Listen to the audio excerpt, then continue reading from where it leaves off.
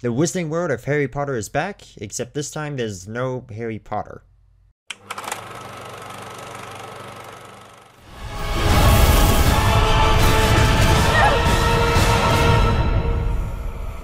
Time is running out. Mr. Scamander.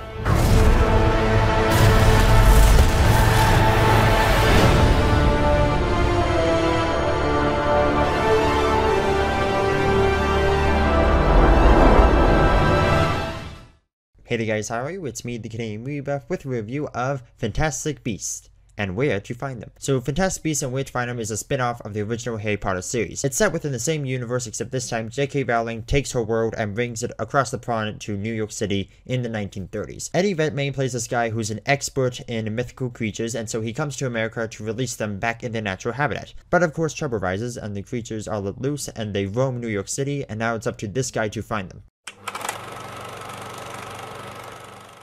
I'm not huge fans of movies that try to continue a story even after the original story is completed, so I wasn't exactly on board when I first heard about this movie. That's not to say I'm against spin-offs or that I didn't like this movie. If it can give us an interesting setting, a proper story, characters to root for, then I say go for it. So yeah, I was definitely on the fence and I wasn't sure whether I would like the movie or not.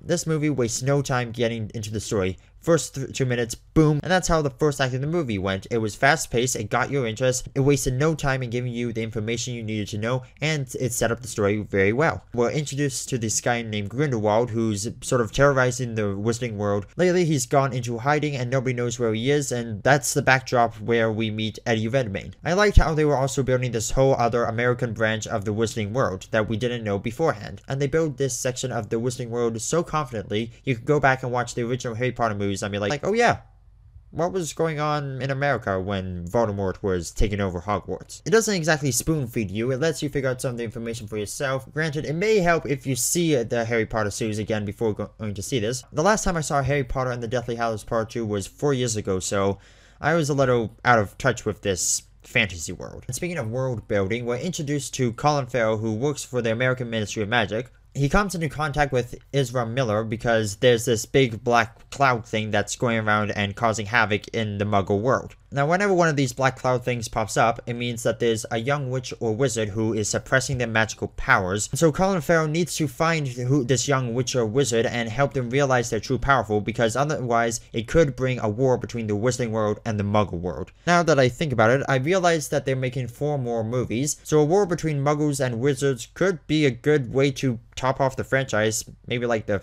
5th movie. So we got Eddie Redmayne, who's looking for these creatures that are roaming New York City, and then we got Colin Farrell, who's trying to stop a war. And by putting those two together, it actually makes for a pretty solid story.